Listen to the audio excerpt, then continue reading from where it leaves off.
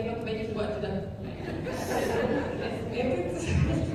بعد الكوفي بريك الحمد لله، بس بيبقى في حاجه بيبقى حظي حلو في حاجه ان بيبقى الحقيقه اساتذتي وزمايلي يعني they paved the way، يعني في حاجات كتير قوي من اللي انا هقولها يبقوا يتكلموا عنها فيها. طيب بدايه كده this is a simplified illustration of SLE pathogenesis، وهو ده في خلال الساعه الا ربع اللي جايه ان شاء الله هحاول اشرح لحضراتكم يمشي ازاي. بداية كده what is the most important autoantibody in SLE؟ أعتقد حضراتكم كلكم هتبقوا معايا إن هو ال ANA الأنتي نيوكلير أنتيبودي. ال ANA is positive in 95 to 98% of SLE patients. It is considered sine qua non antibody for SLE diagnosis. بمعنى في آخر SLE classification proposed criteria اقترحوا ان علشان البيشنت يبقى اصلا يخش في الكلاسيفيكيشن بتاع الاس ال اي ان لازم يكون عنده a positive anti-nuclear antibody with a tit at least 1/80. ايه اهميه ده وايه علاقه ده بالاس ال اي باثوجينيسيس؟ يمكن في الروماتويد ارثرايتس الانيشال انتيجين اللي ابتدى القصه ما كانش معروف وعلشان كده اتسمى انتيجين اكس. Actually this is not the case in SLE. في الاس ال اي الانيشال انتيجين بتاعنا معروف وهو النيوكليك اسيد، وهو ده اكشلي اللي بيفسر المالتي سيستميك نيتشر بتاعت الاس ال اي از ديزيز، لان النيوكليك اسيد ده موجود in nearly virtually every cell زي اي اوتو اميون ديزيز. وزي ما القصه دي اتحكت اكتر من مره قبل كده، القصه السيتويشن هنا في الاس ال اي ابتدى بانكريزد افيلابيلتي اوف نيوكليك اسيد، وكان معاها الجينيتك فاكتورز الانفايرمنتال فاكتورز والتشينجز اللي بتحصل at cellular level. الايفيدنس بتاع وجود الجينيتك فاكتورز بيجي من يعني الايفيدنس عليه موجود في الكونكوردنس ان ايدنتيكال توينز. الانسيدنس بتاع الاس ال اي في الايدنتيكال توينز بيبقى 10 times more common in the normal population in addition to the familial aggregation and coexistence with autoimmune disease. ودي حاجه الحقيقه ليها ثيرابيوتيك ابلكيشن، لان ده سؤال احنا بنتسال لما بتجيلي بيشنت بتقول لي طب انا ولادي او اخواتي او ولاد اخواتي هيبقى احتمالات ان هم يجي لهم سيميلر ديزيز سواء كان اس ال اي او اذر اوتو اميون ديزيز بتبقى ايه؟ الحقيقه الانسيدنس بيزيد في الفيرست ديجري ريلاتيف 5 times النورمال population. بيجي بعد كده الانفايرمنتال فاكتورز، ومن اقوى الانفايرمنتال فاكتورز اللي افيلبل عندنا الانفكشنز وان بارتيكولار الابشتاين بار فيروس اللي بيلاقوه انكوربوريتد في الجينيتك ماتيريال بتاعت عيانين الاس ال اي. In addition to the silica dust، السموكينج دوره زي ما هو موجود في الروماتويد ارثرايتس واحتمال برضه في الانكيلوزنج سبونديلايتس هو موجود كمان في الاس ال اي. السان اكسبوجر، السان اكسبوجر بتعمل DNA breaks that alter gene expression or induce apoptosis. ودي نقطة تانية ليها therapeutic application، لأن أهميتها بتيجي في إن أنا when I instruct my patients to avoid sun exposure، دي حاجة مش أهميتها بس إن هي بتساعد على إن هي تحسن السكين أو prevent إن هم يحصل لهم cutaneous flare، لكن هي بتبقى ليها دور في إن هي بتعمل activation للديزيز as a whole. And finally drugs، وإحنا في عندنا actually category اسمها drug induced SLE، والدراجز بتشتغل عن طريق إن هي بتالتر ال DNA methylation فaccordingly بتموديفاي الإكسبريشن بتاع modified gene expression or exposure of potential ligands for toll-like receptor activation. Abnormal netosis على مستوى السيلولر ليفل بيبقى هو أول فاكتور موجود عندنا. ليه؟ اللي بيحصل إن النتوزس ده بيكسبوز هيستون وجينيتك ماتيريال بتبقى موجودة outside the cell، فبناء عليه هو بيكسبوز nucleic acid وجينيتك ماتيريال to the immune system. الحاجة الثانية هي الابنورمال ابوبتوزس. الفيجر ده بيلستريت الفرق بين الابوبتوزس والنكروزس. الابوبتوزس زي ما حضراتكم شايفين is a regulated process in which الاورجانيلز فيه بتفورم apoptotic bodies، والapoptotic bodies دي بطريقة organized بتبقى engulfed by phagocytes، وده in opposition للنكروزس which is a disorganized process. السيل فيها بتموت، بتبقى بيحصل enzymatic digestion and leakage of its cellular contents، وبناء عليه بتبقى exposed للimmune system. وده بيفسر ليه الديكريس في الابوبتوزس ممكن يزود الانسيدنس بتاع الاس ال اي. المشكله الثانيه هي الديفكتيف كليرنس بتاعت الابوبتوتيك دبرس. الديفكتيف كليرنس اوف ابوبتوتيك دبرس ده بيشارك فيه فاكتورز كتير، الكومبلمنت ديفيشنسي، السي ار بي بوليمورفيزم، ال S amyloid protein deficiency، ودول كلهم acute phase reactants. ال acute phase reactants they are a class of proteins whose plasma concentrations will increase or decrease by at least 25% in response to inflammation. زي ما نهال وضحت وزي ما دكتور باسل بيوضح، دور الاكيوت فيز رياكتنس بيجي في ان هم بيساعدوا في الاوكسونايزيشن، بيساعدوا في الكليرنس اوف ابوبتوتيك ديبريز. لو فيهم ديفيشنسي ده بيخلي الجينيتك ماتيريال بتبقى اكسبوز للاميون سيستم، وبناء عليه بتبريديسبوز للاوتو اميونيتي. علشان كده ال C1q deficiency is associated actually with 100% تقريبا incidence of occurrence of SLE. ال C1RS بيحصل معاه in 57% of cases SLE. ال C4 deficiency بيحصل معاه SLE في 25% of cases. وfinally ال C2 deficiency بيحصل معاه SLE in 10% of cases.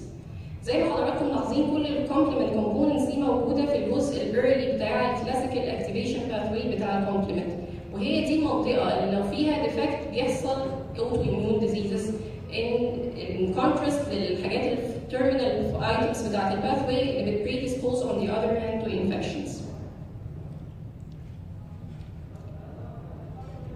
اول خطوه على مستوى السيلولر ليفل بتبقى هي الدندريتك سيل. The dendritic cell is the most important antigen-presenting cell with unique ability to activate naive T cells. زي ما حضراتكم شايفين الستراكشر بتاعتها السيتوبلازميك بروجكشنز بتاعتها بتخليها بتقدر تinteract مع other cells of the immune system، وفيها كمية كبيرة جدا من التول-like receptors both على cytoplasmic level وعلى membrane level. We have two types of dendritic cells والاثنين بيبقوا upregulated في الباثوجينيسيس بتاع ال SLE. هم اللي اساميهم الكلاسيكال والبلازما سايتويد دندريتك سيلز. القصه بتبتدي الاول من البلازما سايتويد دندريتك سيلز اللي بتكونتين التول لايك ريسبتورز. التول لايك ريسبتورز اللي بتبقى اكتيفيتد على مستوى الاس اي بتبقى هي التول لايك ريسبتور 7 و9، وده علشان زي ما حضراتكم شايفين هم موجودين على النيوكليير ليفل، واحنا زي ما اتفقنا قبل كده احنا الانتيجين بتاعنا هو النيوكليك اسيد اللي اكيد لما الاميون سيستم هيتعرف عليه هو النيوكليوس. بعد ما التول لايك ريسبتورز بتبقى اكتيفيتد ده بيعمل اندكشن اوف تايب 1 انترفيرين جينز اللي بتزود السكريشن بتاع تايب 1 انترفيرين. تايب 1 انترفيرين بعد كده بيبتدي يعمل اكتيفيشن للكلاسيكال دندريتك سيلز اللي بتاكت as antigen presenting cells، فبناء عليه بتبريزنت الانتيجنز to T helper cells اللي بتهلب ال B cells that secrete autoantibodies.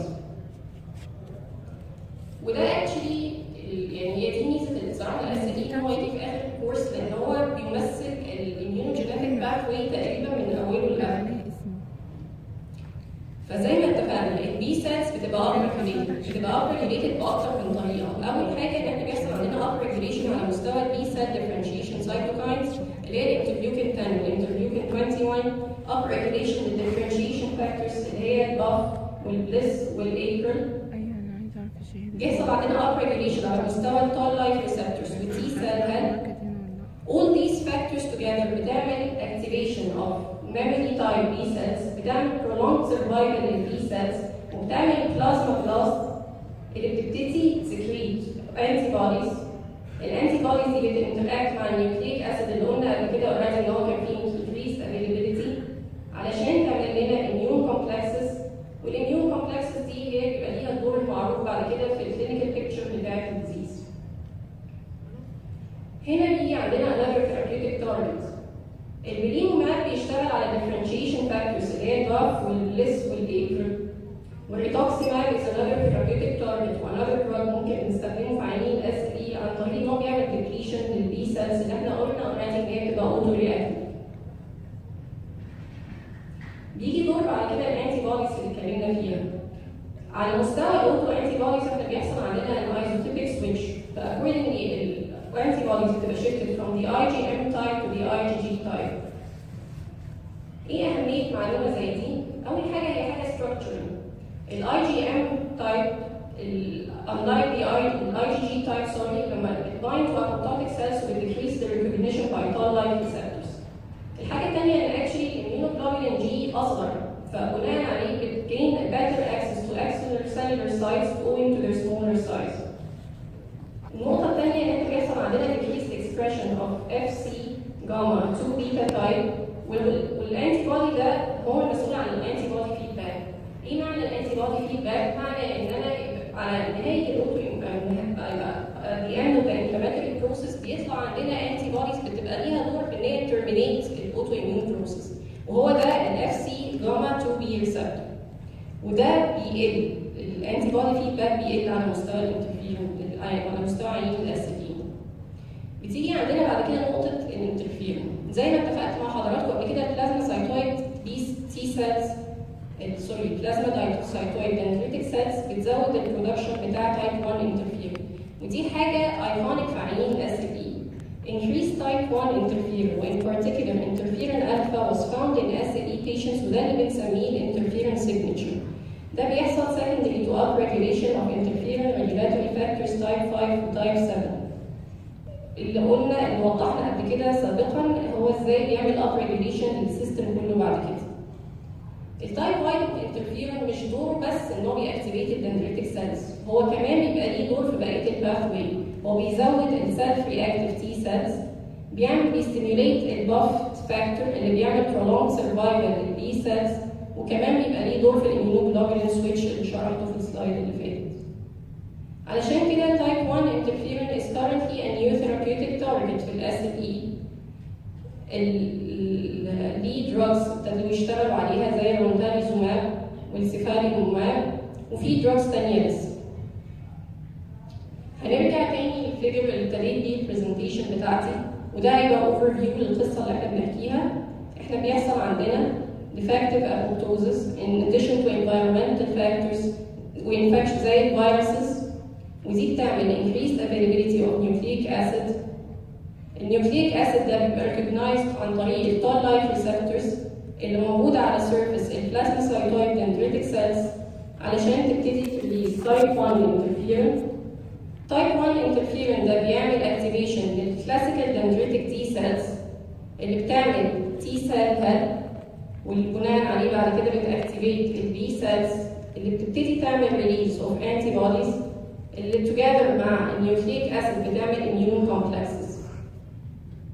التايب 1 انترفيرون كمان بيبقى ليه دور في الاكتيفيشن بتاعت الماكروفيجز اللي ان تيرن بتاكتيفيت الرياكتيف اوكسجين سبيشيز وبتريليس برو انفلاماتوري سايتوكاينز اللي هما كمان بيبقى ليهم دور في الاند اورجن دامج اللي هو بيبقى برايمرلي البلاد فيسل. فاينلي الاميون كومبلكسز دي بتبقى ليها دور في النيجاتيف فيدباك ميكانيزم، بترجع تعمل تاني اكتيفيشن للبلازما دايسايتويد دندريتك تي سيلز اللي بتبتدي تسايكل تاني من اول وجديد. هي دي الفاكتورز ايفنشولي اللي بتعمل التارجت اورجن دامج في عينين الاس ال اي. التارجت اورجن دامج في الاس ال اي بيحصل عن طريق كومبينيشن اوف فاكتورز اللي هي التايب 1 انترفيرون، الانفلاماتوري سايتوكاينز، الرياكتيف اوكسجين سبيشيز، الاميون كومبلكسز، and finally الكومبلمنت بروتينز اللي together بيعملوا دامج على مستوى الفاسكوليتشر. Thank you for your time. ويا رب تكونوا طولتوا.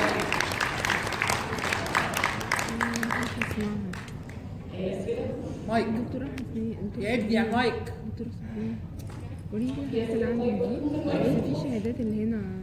لا في شهاده واحده بس. بس اسمها هي كانت بتاعتي. مين عنده اسئله؟ هي غايته وكان جواها شهاده. الدوزز يعني ايه؟ انا مش متاكد ان احنا كلنا فاهمين يعني ايه. اللي هناك ده يا دكتور الدوزز مش النهارده الصبح. ها؟ النهارده الصبح النتوزس. لا قولي تاني. الاخر. طيب النتوزس ده كلكم عارفين يعني ايه الدوزز؟ ايه؟ الدوزز ما هو ما قالوش اي قصه كده. انا مش فاهم. قولي لي بقى. النتوزس حاجه بتحصل على مستوى النيوتروفيلز بتريليز فيها حاجه اسمها اكسترا سيلولر ترابس. الاكسترا سيلولر ترابس دي بتبقى فيها هيستونز وبيبقى فيها ماتيريالز. الهدف منها على مستوى الاميونولوجيكال سيستم ان هي بتتراك البكتيريا. مشكلتها عندنا في الديزيز زي الاس اي ان هي بتبقى مليانه النيوكليك اسيد، فبناء عليه بتكسبوز النيوكليك اسيد ده للاميون سيستم وبتبريديسبوز بالطريقه دي للاوتوميونيتي. ليه بعض العيانين يحصل عندهم اورجن دامج معين وبعض العيانين يحصل عندهم اورجن دامج مختلف. في عندنا نفسي في الباثوجينيسيس، يعني قلت لنا ان الفيسل حاجه مهمه دلوقتي. ليه مثلا الناس يجي لها كدني وناس يجي لها مثلا سيروسايتس وناس يجي لها سيربرايتس؟ يعني مش لازم كل عيان يبقى عنده كل الفيوتشر، دي الصوره كلها يعني قصدي فيها كل الوان الطيف. عيانه ممكن كل مشكلتها ان شعرها بيقع وعندها شويه ميل الرش وكده حياه ظريفه وعندها شويه انفراجيا ولا حاجه ثانيه. واحده ثانيه عندها لوبينيا وفوسايتوبينيا ومفيش حاجه ثانيه. واحده ثانيه عندها انت قلت ده مش كل حته. في تفسير للباثوجينيسيس؟ الحقيقه يا دكتور مش عارف يعني هو هل بيبقى الجيناتيك كومبوننت عند بعض العيانين بيبقى اكتر. هو الجيناتيك ايشو بيبقى هو موضوع في الاس ال اي، بيقال ان هو ليه دور حوالي 40% من الباثوجينيسيس بتاع الاس ال اي بيبقى جيناتيك. هل ده بيفرق بين عيان والتاني؟ بس مش عارفه الحقيقه، دي طبيعه الاس ال اي، هو ديزيز فاريبل جدا بين البشر وما بعرفش لو في تفسير للباثوجينيسيس ولا لا. تمام، يعني ده مش مثلا له علاقه بالديزيز اوتو انتي بوديز انتي بوديز معينه بحاجات زي كده.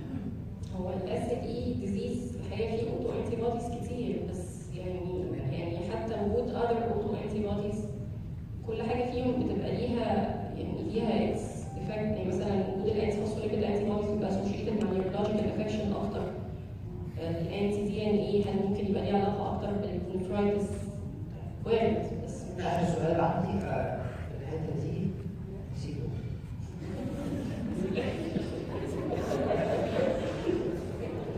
الباثوجينيسيس قدرات الاسلوب بس قريب ان احنا بنتكلم فيه ولا الدنيا مختلفه؟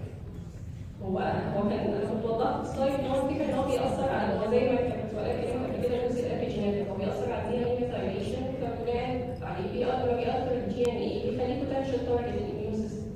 هو طبعا يعني لو هنتكلم عن الكلينيكال بيكتشر بتاعت الدراج اندوس اس ال اي بطريقه ما بيبقى عاده ده سيلف ليميتد وبيبقى مايلد عن الاس ال اي العادي. اخر سؤال عندي هو مش سؤال بقى، هتاخد وقت قد ايه في الجزء الاخير؟ لان انت الحياه كنت هايله بالنسبه للوقت هنا، وانا كنت طلبت ان هم ياخروا الغدا، هل ممكن لو هنرجع في معاكم يبقى 3 ساعات؟ لكن الجماعه التانيين يعني هيخلصوا هيبقوا جعانين. احنا نبدا دراجز